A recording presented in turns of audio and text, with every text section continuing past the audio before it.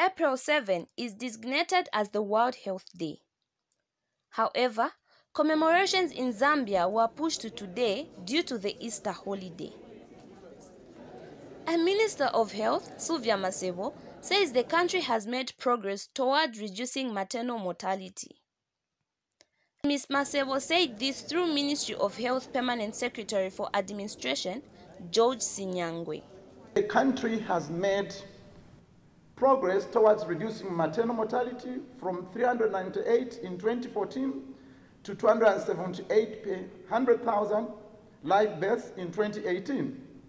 Promotion of safe motherhood programs and continued training of healthcare workers to build capacity have actually contributed to some of these successes that we see today.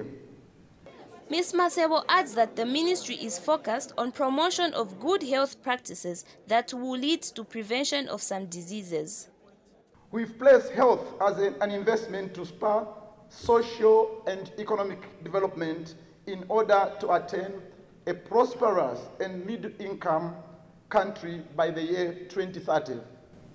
And World Health Organization country representative Nathan Bachaita is happy that Zambia continues to show commitment in attaining the universal health coverage target by 2030. We need to ensure additional financial investment in primary health care oriented by the building blocks of the health system, namely a health workforce, health infrastructure, medicines, and health technologies. Meanwhile, Swedish Ambassador and Head of Development Cooperation, Johan Hellenborg, emphasized the importance of motivated health personnel in ensuring a healthy population.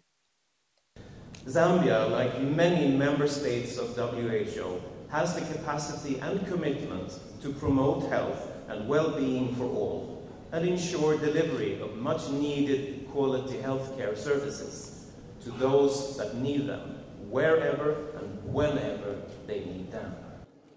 This year's commemoration was held under the theme Health for All.